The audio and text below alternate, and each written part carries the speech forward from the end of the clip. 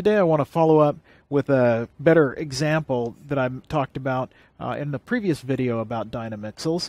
We're going to still be talking about the AX-12s right here, and what we have now though is essentially a little arm. This is a very simple example of a robot arm, not a whole lot going on with it, but it's enough to do some tests and demonstrate some capabilities.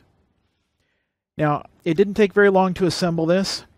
I took, if you'll see right here, a fairly simple bracket, and I just attached it with a plate to some 40-20 extruded aluminum and then down to a base plate. Then an AX-12 is mounted just like this, with there's a small hub on the bottom, a cheap plastic thing. It works well enough for our demo. And what we have here are two Dynamixel servos connected end to end. And to do that, I just used these little metal plates and took two of them, attached them together like that, attached them to the servos. It's actually a very snug fit, and put two servos end to end. Then on the end of that, we have another one of these little brackets, a little longer version, and from there it's attached to a simple gripper. It's available from Robotics for $25, and it's fairly decent. Does what I need it to do. I just really wanted something to work with and get used to programming them before going on to building something more complicated. Now let's see how this works. We need to now connect this up and do something with it. So here we have a Raspberry Pi, and we have the Dynamixel USB to AX-2 or whatever this thing is, the little controller here plugged in, and that is wired up to what they call their power hub. And as I showed before, that just carries the data signals from the little interface board and merges in the 12-volt power coming in through the barrel jack, and then sends it back out to the Dynamixel servos themselves. Now the Raspberry Pi is connected to a little simple breakout circuit here, and there's not much going on. What we really have here are just a small set of a half dozen buttons or so that we can use to kind of control the arm. So here we have a small set of buttons. These four are for memorized positions that the system has learned or can learn as we go along. And the red button here will allow us to teach the arm different positions. So I press learn, manually position the arm, and then press the appropriate button for that I want it to learn that position for. So, if we want to teach the robot a position, I'm going to use this position right here. I've pressed button 1 to learn it, and so I press the learn button and position the arm, then press button 1 to learn it. Now, the servos fight me when I try to move them because they're powered up. But if I press the learn button, I set it to zero out the torque to them. It's still a little stiff, but it works okay. And so we'll move to this position for position 2 and press learn. And it's got a little jitter in it. I'm not sure what's up with the program. We'll learn position number 3. We'll call that about here. And we'll learn position 4. Put that back here. All right, it's got 4 positions. And as I press the buttons, there's 1. You see it move to position 1. Press button 2 and it goes to 2. Button 3. And button 4. Now, let's use that one extra tall button that I didn't explain and do something interesting. So here we have a sort of a simple demo. We can place an item in the gripper and then press the next button. That was the last button that I had not explained. The gripper will close with low torque and it will stop when it encounters the resistance of the object. Then it will read the position of the servo, and from that it can infer the diameter of what's in the gripper. Then it's going to make a decision based on that and carry it to one of these bins. So we start. This is the 9mm bin, which was position 2. Here's a 40 caliber cartridge, and if I press next, it closes, figures that out, and goes over to the to bin 3, which it has been taught is the 40 cal bin.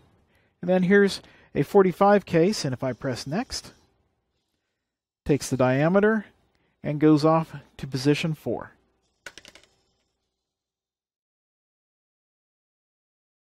That's it.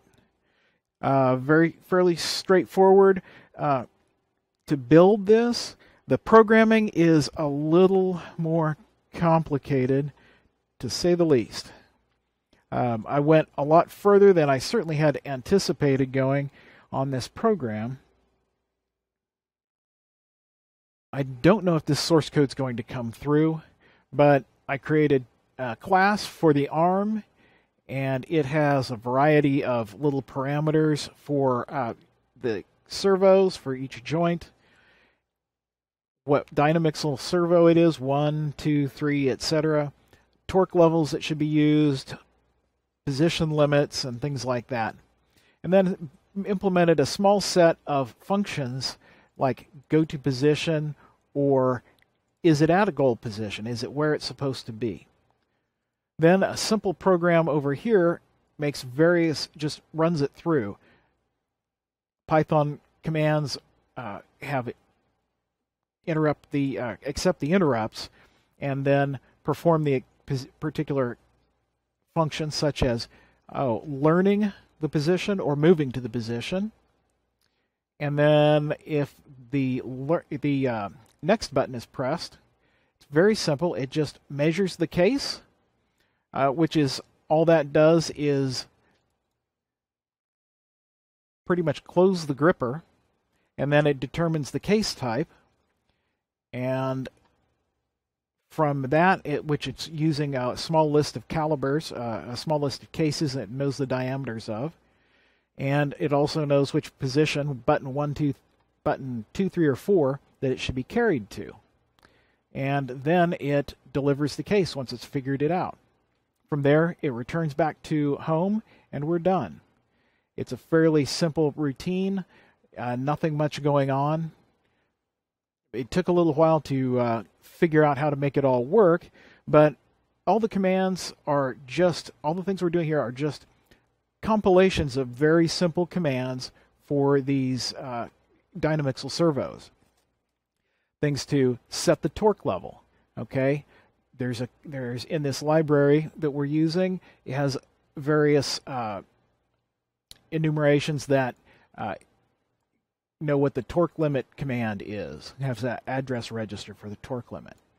So what we're using is the AX-12 library, and it works pretty well. It took a little bit of work to figure it out, but it wasn't bad. So a few hours of programming, making some mistakes. There were a couple of issues that came up. I had this ARM working just perfectly, and I would have done this video last night, except that for some reason this servo kind of stopped working. Actually, both of these stopped working, and this would work, and I didn't know why. So after some messing around, I figured out that this one was not working anymore. This servo had died. So I took the ARM apart, put in another servo. So this is the bad servo, and it's marked servo number 2, 1, 2. And after it sat for a while, I hooked it back straight up to the Dynamixel Wizard software with nothing else going on. And when I searched, this showed up as servo number 1. So some errant command through the library had told this to change its address from servo 2 to servo 1, and since there were 2 servo 1s, I think it was jamming up communication for both of these and leaving only the gripper running. So there are little oddities with these. I'm still figuring them out. They can be a little flaky. But overall, it's been really neat. It was fun to build that, and kind of neat to play with. So, a lot of fun making it do its little thing. Hope you enjoyed that. Got a bigger arm in progress right now, and so I'll have a much more complicated machine to show very soon. It's a similar arm, but a little bigger.